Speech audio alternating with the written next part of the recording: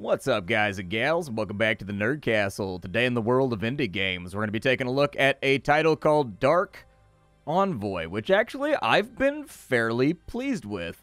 I've been playing the game now for about an hour and a half, 2 hours, in that region somewhere, and honestly, I think this little game has a lot of heart. It has impressed me so far.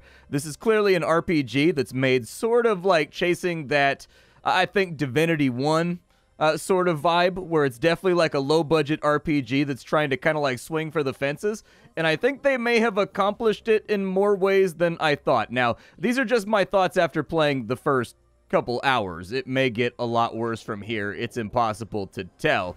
However, I found the game to actually be pretty fun, have some cool deterministic crafting. It's had some fun boss fights. It requires a lot of interaction. It's not an easy game that's just going to give you a pass for showing up. In that way, it reminds me a lot of an old game that I played called Arklash Legacy that was very much the same, where it was like a high micro RTS RPG that was almost like doing kind of World of Warcraft boss fights, like raid fights over and over again for all the bosses. This game kind of has a little bit of that vibe going forward as well, and I've been having a good time with it. So let's take a look at the game. Let's see if it's for you. Let's see if it's something that you want to support, and then later on in the video, I can see the question always comes up, and we're going to talk about this because I cover a lot of RPGs, and I've been thinking that I need to kind of like talk about this at some point or another. It's the concept is going to need to be broached.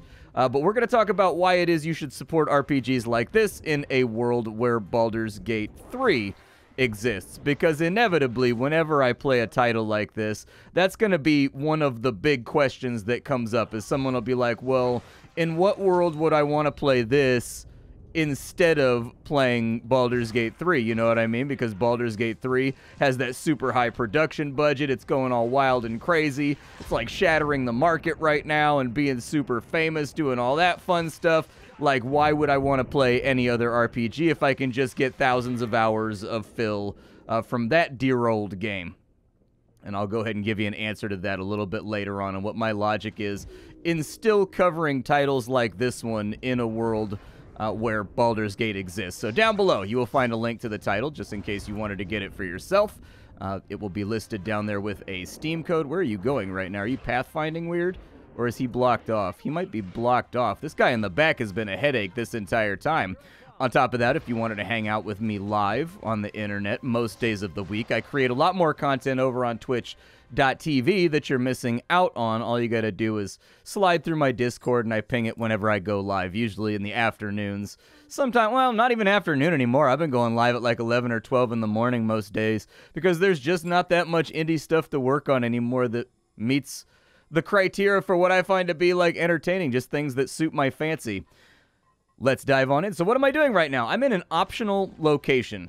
And I think the best place we start with is like, what is Dark Envoy?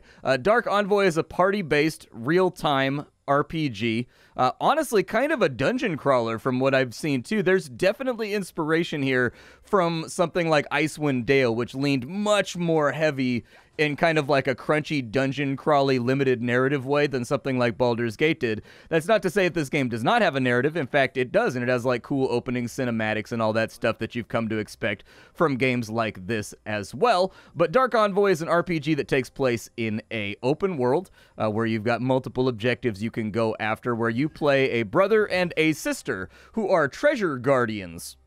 They're treasure guardians for post-apocalyptic kind of loot that's been left inside of ruins from a conflict past. The technology inside those ruins was used to kind of like end the world in a fight between factions. So in this game, there's kind of like these Groot-looking guys and elves. They're like allied. And then there's humans. And obviously, because humans can't ever get along with anybody, conflict was brewing. Humans in this game, they can use magic, but they do it really, really poorly.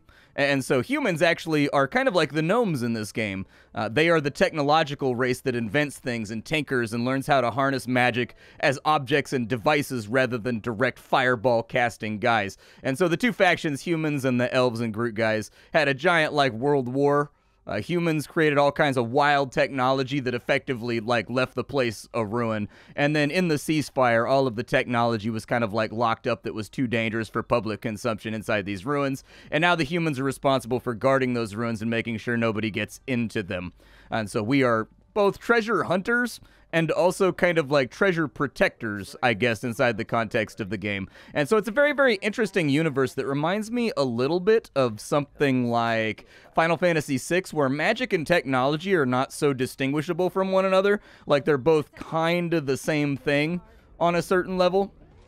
I'm thinking about, like, what other games I've played that also kind of have that vibe going on. I think, actually, Sacred...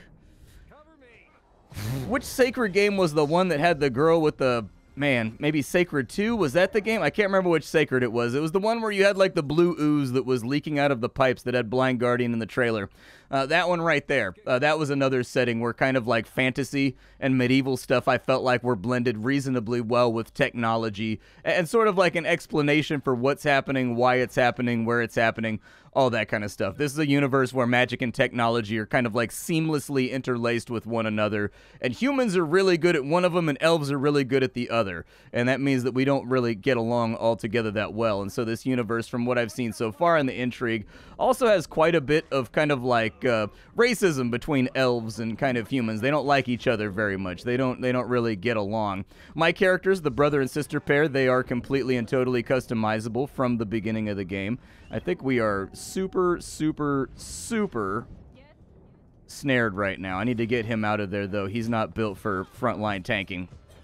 You do get to build your characters. The game has 4 classes. Each of those 4 classes has 3 subclasses that I've yet to get to because you got to be level 7 in order to get after those. Every single one of those classes has its own tree with a number of different abilities. Those abilities, this is where it reminds me of Arclash Legacy, which is one of those hyper-difficult RPGs that I don't think anybody but me ever played. But Arclash Legacy was also all about interactions between abilities. So if you look at these abilities that my characters have, they'll list all the synergies that they have. So if they have this status effect and you cast this, then this happens. And so learning those kind of like weavings of abilities and like those orders in which you should be firing abilities in order to like maximize your stun durations and maximize the amount of damage over time you're putting out is going to be a big part of this game. Very, very early on, you're going to be introduced to some fights that on the normal difficulty for me were challenging. Like, one of them was a real thinker. It was almost like a puzzle instead of an RPG fight, and like it had me like thinking. I was trying to figure it out. You probably want to shoot that, maybe. Did that get him? It did get him a little bit. Good. Go ahead and block this walkway because my turret has collision, and so he can't get to my shooter until he gets past the turret. And I've got the sister built to be a protector, kind of like a paladin character. I've got... Oh no, they're behind me. Yeah, I didn't think about that. Okay, well, she's got an ability that'll let her get through that barricade without too many problems, so I'm not too stressed about it. You go ahead and fire over there. You go ahead and use the ability to charge through the barricade and come assist him. This is a special type of fight called a reinforcement fight. Basically, it's going to endlessly funnel enemies at me until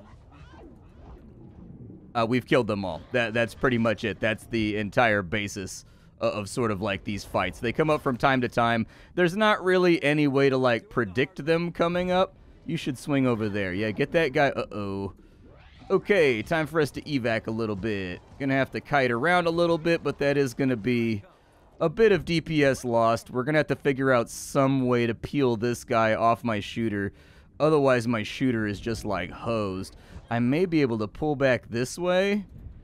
And if I do that just right, I can get some damage off right there. And then with her, I think our best bet is to charge back this way. I may have just made like a bigger, gnarlier problem for myself. It's kind of hard to guess. You get out of that, please. You go ahead and throw that at him. You go ahead and throw that at him because that combo right there will give you a stun. So that gets Big Dog off of us.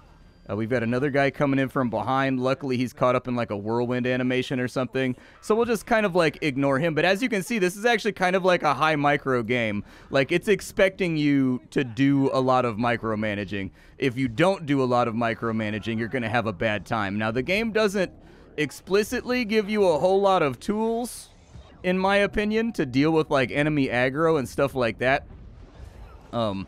Enemies kind of just like glomp on where they glomp on.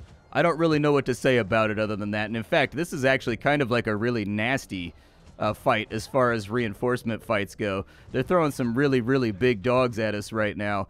We're going to need to do something over here. to kind of like get this moving. He's been knocked prone, which is nice. So that'll be a little bit helpful. We're going to focus our fire on him a little bit. There we go. Big stun right there. My turret is now doing some tanking for us. She's got a tank ability that I just popped that increases her armor by like an absurd amount. We are going to need... Did she just get stunned? Please tell me she did not just get stunned. I really need her to tank this out for me. She's holding. Don't get me wrong. She's holding. Let's go ahead and ace that guy right now with a thrown axe. We got to get out of our little corner because there's AoEs going out. But the good news here is this will give us a little teensy tiny bit of time to recuperate because you do regenerate in combat in this game, which is really rad. But get used to this. If this fight looks appealing to you, this is the whole game right here. From the moment you drop, this game makes it abundantly clear that every single encounter is going to be a little bit of an MMO raid fight. Like, you're going to need to figure it out. And if you can't figure it out, you're going to get dumpstered really, really, really hard. Let's go ahead and stun him to peel him. There's the stun. Good. Let's finish him off. And down he goes. Intense fight. Now, if you're looking at the fight and the mechanics thereof, you're noticing a third meter right here. If you're anything like me, you're like, what is that? What is that third meter right there? Is that important? It is, actually. So you've basically got guarded HP and you've got wounded HP. Those are two completely distinct things from one another. So guarded HP goes first, and it regenerates very quickly, and a lot of abilities bring that back. This game does not have a lot of healing abilities from what I've seen so far. Your green meter seems to only be healed of its redness by very specific shrines that are like basically techno healing stations that will fix you up. But anytime your wounded HP gets hit after your gray goes down, some percentage of that is going to be permanently gone until you find one of those healing shrines or until you like go back to town, basically. And so a big part of this game is also in resource management. Every dungeon is going to have like a certain amount of those healing totems, and if you go through them haphazardly, you're going to have a really bad time trying to weave your way through the rest of the dungeon. We do have a teleporter down here, and it looks like we've got a magic chest down here too. What is the storyline for what I'm doing right now? I'm looking for relics. I'm treasure hunting. So I got myself into trouble with a cartel. The opening of the game, so the dialogue in this game is done reasonably well. However, the storytelling is going to be a little bit disjointed and low budget. It's just the way that it goes. Effectively, I got into a fist fight with a guy in the cartel. I'll just simplify it like that. We did like a treasure hunt. We came home. There was an altercation about what happened at the first place that you were scouting out. Disagreements between parties. Things like that. Can I shoot him from right here? Don't do it then. Don't do it then. Don't shoot that. Just draw him back if you can. Let's go ahead and block off right here. This is not a reinforcement fight, so it should be a little bit simpler. Thus far, bosses and reinforcements are the two things that... Ooh, you go ahead and shackled me up inside the AoE zone. Okay, go ahead and use your defensive ability then. Throw that at him. And then that's going to have to be good enough. Yeah, I'm trying to use the turret to tank. But, like, aggro, not super manageable right now with my party. The aggro kind of goes where it goes. And so I find that I spend a lot of time wheeling and dealing and trying to get characters out of trouble. There's also a cover system in this game. You can see these guys falling back behind cover. They will fall back behind cover because you get a 50% damage reduction to everything that hits you while you're in cover. So you definitely want to be in cover in this game. Being in cover is a really, really good idea. There's basically a never-ending cavalcade of things that the enemy's going to shoot at you, the things that the enemy's going to grenade at you and mortar at you. Treat every single fight like kind of a mid-level Diablo fight. You kind of got to stay out of the way of all the mayhem. And if you start eating some of those red abilities on the floor... this game is going to snitch real fast on the people that were wiping raids back in Molten Core back in the day when we were first figuring that stuff out because they kept standing in red stuff. This game's going to rat on those people real hard. This game does have a randomized Diablo loot system with varying grades of loot. I've got it all stacked up inside of here. Your characters do show the armor and equipment that they have on. I'm especially happy with the way my character looks. You get to customize them to your liking at the beginning of the game. Different hairstyles, different jobs, different beards, different earrings, stuff like that for both the brother and sister pair. There are 4 slots when I deploy into an adventure zone, so I'm guessing you get 4 or more characters. I haven't really gotten to that yet. I've been playing for a little while, but I haven't got any new characters yet. I get the feeling they're letting me kind of get used to what I have going on right now. And so, level ups, very, very simple. You get some attribute points, and then you get some skill points. That's it.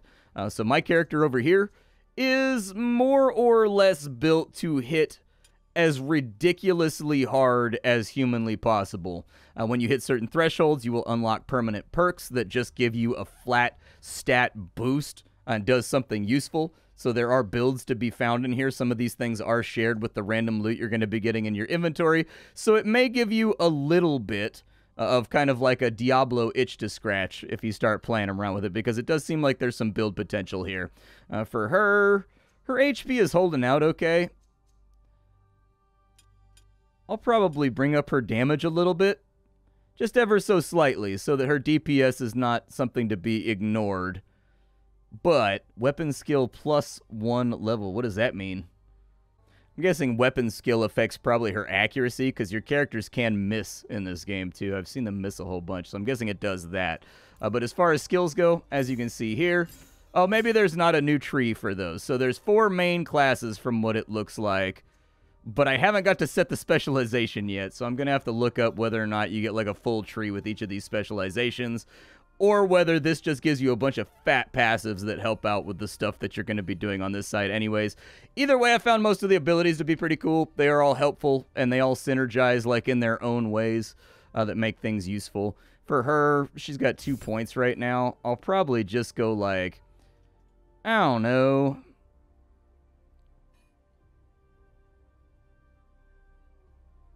I think Frenzy Attack sounds nice, but also I'm very, very explicitly using her as a tank, so I think Shield Mastery to get extra magic shield would be a good idea too. For him over here, I wanted to do like a full-on pet build. That's all that I really care about, is I wanted to have turrets, and I wanted to have all kinds of fun things all over the place. And I don't really use Frost Ground that much. I do use Shock Bolt from time to time, but that does increase the cost of it when I upgrade it. Each time you attack with a ranged weapon, gain mana regen. This effect can stack. Yeah, let's go ahead and get that then, because I feel like he never has the mana to really like machine gun abilities the way I need him to support her. And since we are a team here, let's let that happen. The game does support quick saving anywhere and everywhere you want to go. This is one of those healing shrines I was talking about. The rings on it, they actually use the rings on it as a representative UI for how many times you can use this. And so instead of doing the ugly thing, which is just putting a meter above it or putting like a number above it, when I use this, one of those little rings goes away. And look, all of his red is gone now. That's very, very good stuff. I'm glad to see people like, it's amazing to me that Dead Space is such a respected title, and yet basically nobody implements all the cool ideas from Dead Space into their game. Like, Dead Space is like a master's class on showing people how to imply information just simply from context in like a satisfying way.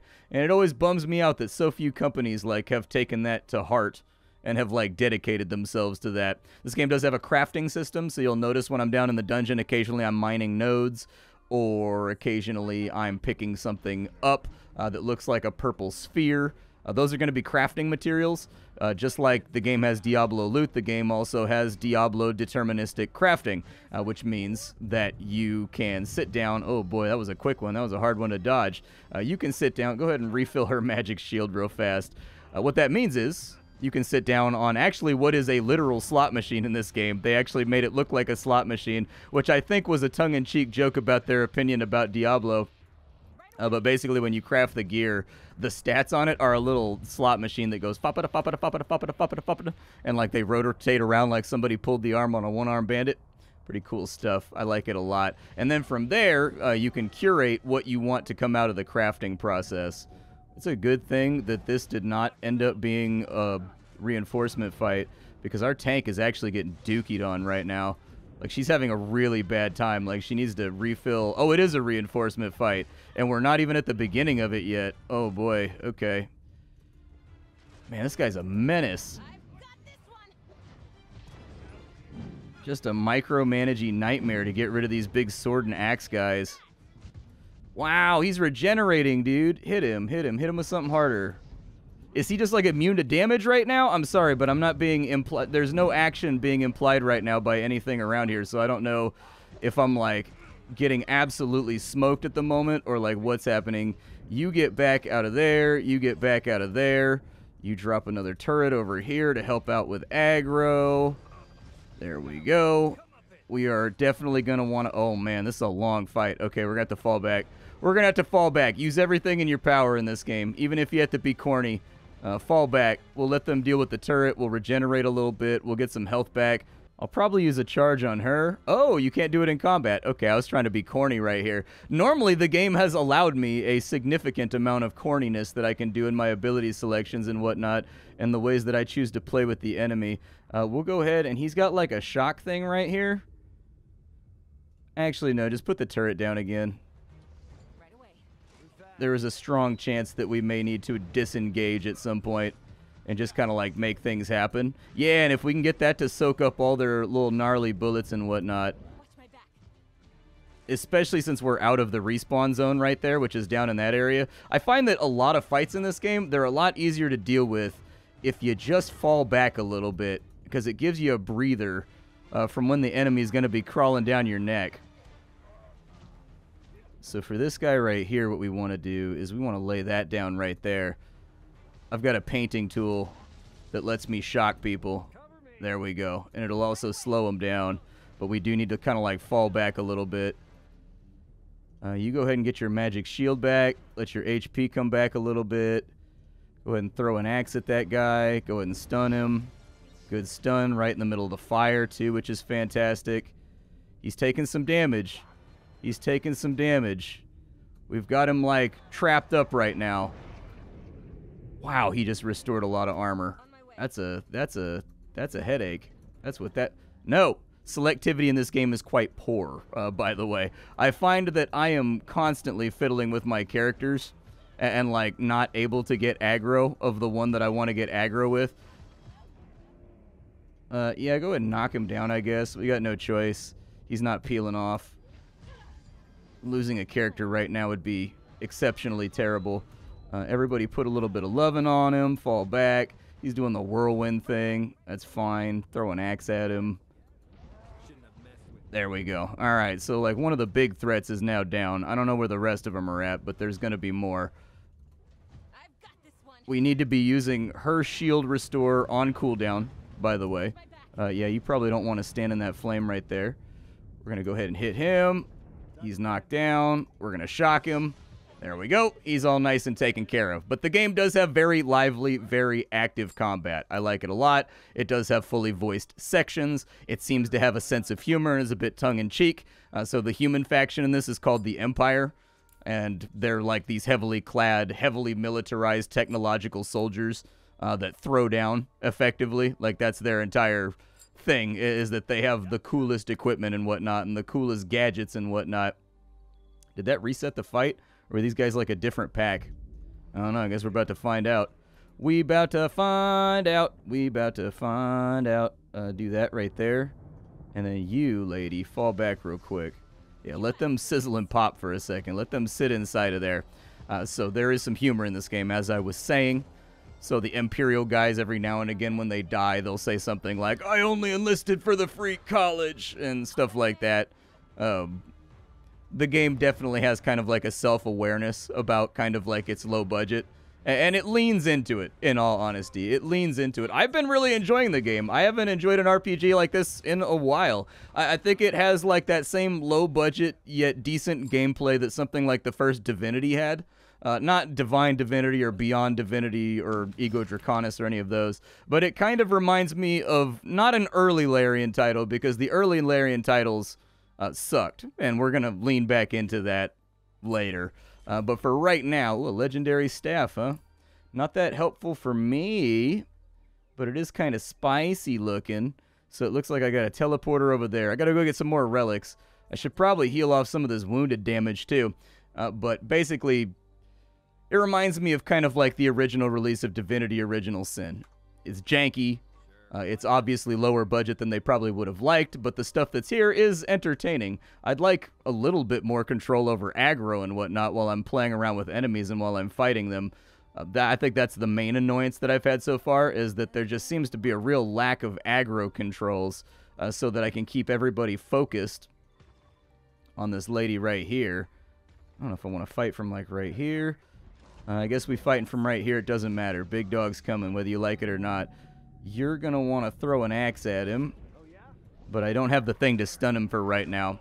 Right away. But it reminds me of kind of like those middle generation Larian games when they were still sorting out the kinks before they got to, you know, big dong Baldur's Gate 3. I'm going to see if I can stun him right there just to get him out of my hair. And then you fall back over here and help out with this. This is going to be another reinforcement fight, though. So, on a lot of levels... What's the plan? Yeah, go ahead and use your resistance ability. We kind of need to... Oh, I missed an AoE right there. Hopefully it wasn't a super painful one. Oh, good, it was a damage over time AoE. Not bad. It didn't have like a huge initial explosion or anything. Go ahead and throw at him, and then you throw at him just to stun him down real fast. We're getting through the reinforcements right now. This game requires a lot of mental focus in order to make it work. I don't know where that guy's going. He's just like running away. I don't know if he's got like a health potion or like what game he's trying to play over there. But it reminds me of an early generation, mid-generation Larian game. I bring that up because anytime I cover a lot of RPGs on my channel, which I think is challenging in a lot of ways for first impressions, with daily uploads and whatnot, it's very, very challenging because like some RPGs don't really come into themselves until like 4 or 5 hours in, which is a big ask of a lot of people. And I've noticed that there's been kind of like this recurring subtext on a lot of RPG videos that a lot of people are putting out where people are just like, meh, why would I get this instead of Baldur's Gate 3? And the reason why I specifically brought up Larian and their kind of journey from making terrible games like Ego Draconis and Beyond Divinity into making what is effectively a genre-shattering game like Baldur's Gate 3 has been a very long one. And I'm an elder gamer. You know, I've been around since the days where Larian's games were almost universally on the bargain shelf at CompUSA next to the mouse pads. They were definitely not on the same shelf as Baldur's Gate or Baldur's Gate 2.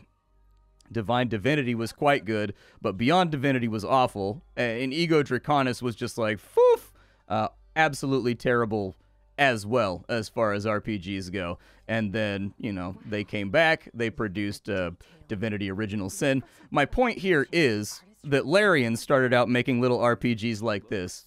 Little RPGs that were swinging for the fences, little RPGs that definitely did not have the budget to do all of the things that they wanted to do, but they made lemonade out of the situation instead of complaining and bitching and moaning about it. They put out their games, they learned from their learning curve, and eventually they became the titan that they are right now. And it all started with little RPGs like this one. A game that had a lot of heart, a game that did not have a lot of budget, a game that had very few employees working on it, and whatnot. And now you take a look, and Larian has 500 employees and satellite offices all over the planet, and they have just recently produced the greatest RPG of all time. If people had not bought the bad games from Larian, things like Ego Draconis and things like Beyond Divinity, they would have never made it. And I would argue Divinity Original Sin 1 is not a very good game. I would have argued that that game is super janky too. They didn't really have it dialed in until Divinity 2. But anyways, that's beside the point.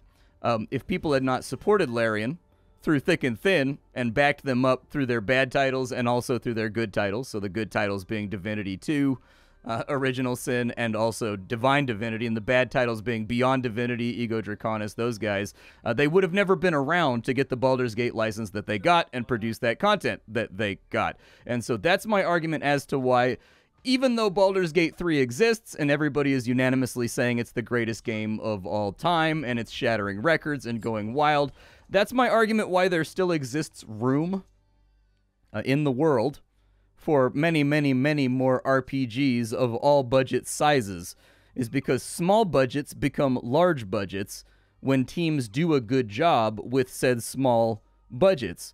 It's impossible to make something on a small budget that's not going to have some flaws on some level. You put any game in front of me that's beloved by all, I promise you I can kind of like, I can pick at it a little bit. I have a talent for it.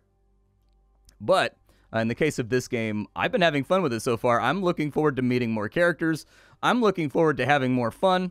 And so anyways, hopefully you enjoyed this video too. I recommend Dark Envoy from the first couple hours that I've played so far.